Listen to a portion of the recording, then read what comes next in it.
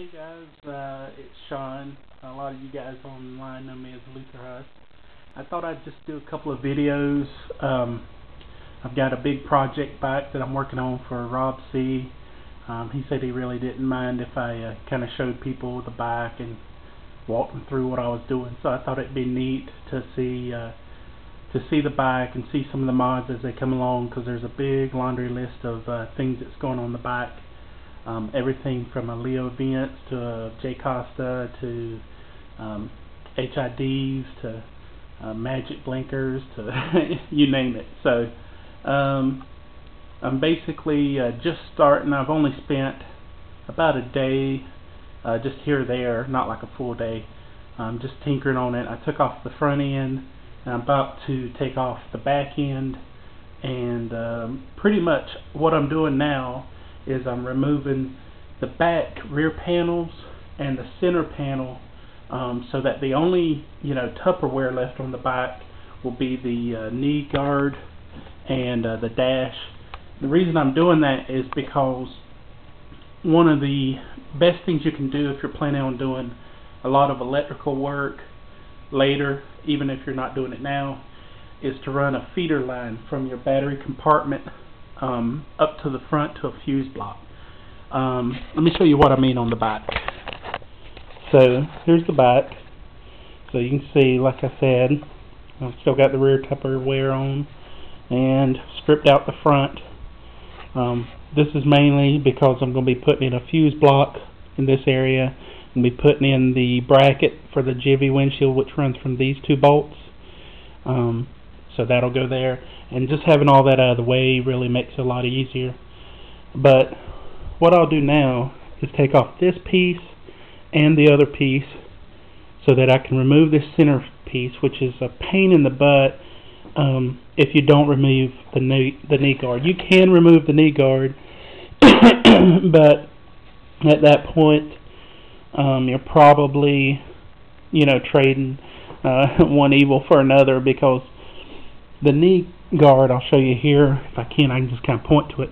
There's like a million little screws like back up in the knee guard, and you also have to remove the dash.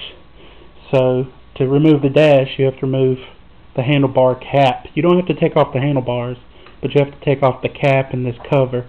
So by the time you do all that, if you can, sometimes you can, sometimes you can't. It really just depends on what kind of day you're having.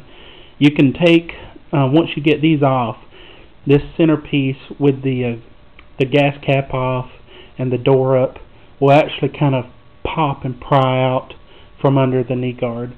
The reason I'm doing all that is because I want to run a feeder line, electrical line, 10 gauge wire, marine wire, just for a little bit of like quality, from here through along the side of the line of the side of the gas, and actually between the little flap that's the inside of the rear tire well and the knee guard, and up to right here, and that'll feed the fuse block.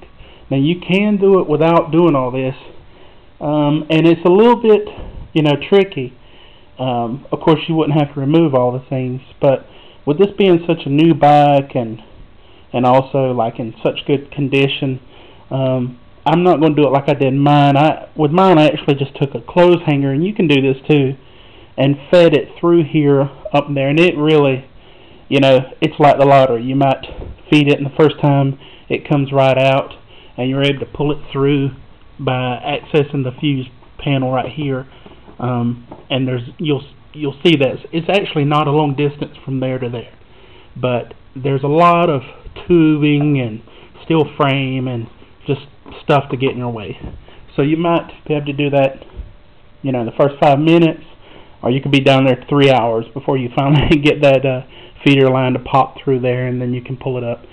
The bad thing is, if you do it that way, besides that part, once you do get the feeder line, you basically end up having to drill into the back of your knee guard, and you have a wire that's kind of showing. But let's see if I can show you here. there's not a lot of light in here, but basically there's a panel. You might think this is one big piece of plastic, but it's not. It's kind of like a sandwich. And actually right in here you have about an inch of air that you can feed the line up through.